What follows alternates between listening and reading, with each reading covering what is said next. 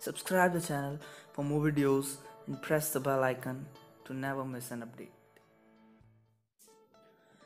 Hello friends, in this video we are gonna create a call option and put option chart using Excel. So in the call option we get the right above the exercise price, and the sale price goes above the exercise price, then we get that cash flow. And in the put option, if the share price goes below the exercise price, then we get the money. So we are gonna create the cash flow or payoffs after premium for call option and put option. So we'll create it using the formula. So if in the call option, if the share price is greater or equal to exercise price, if this is the case, if the share price is more than exercise price, then we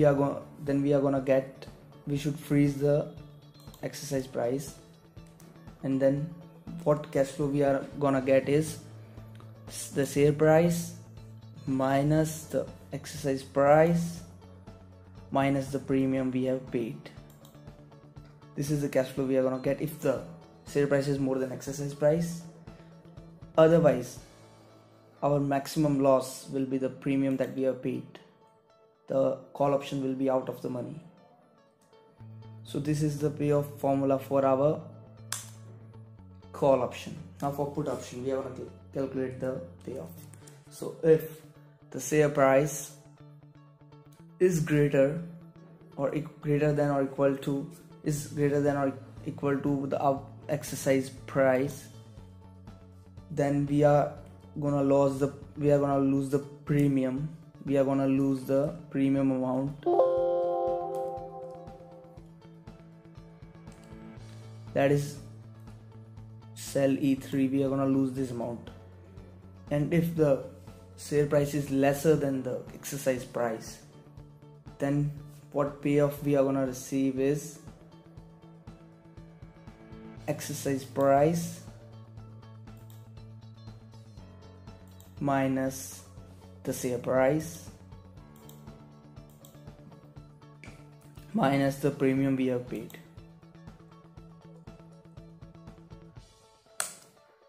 So this is the cash flow or payoff for put option. So now just we will drag down these formulas, and we have created our payoffs. So now to create the call option and put option chart, what we will have to do is just go select the call option area completely, and then insert, click on the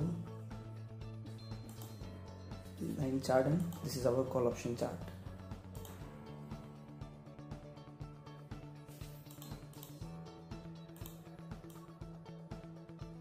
See, the maximum loss is limited to -3, and there is no limit to the upside. It can go to infinity upside. It only depends on the share price. And similarly, we will draw the put option chart. Just select the put option and then insert, and then just click on the graph.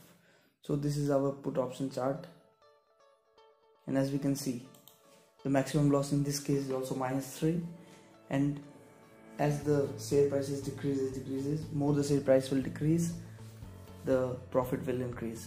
So hopefully you like the video, you understand the call and put option, and hopefully you know how to draft it on Excel. So thank you guys for watching the video. Bye bye.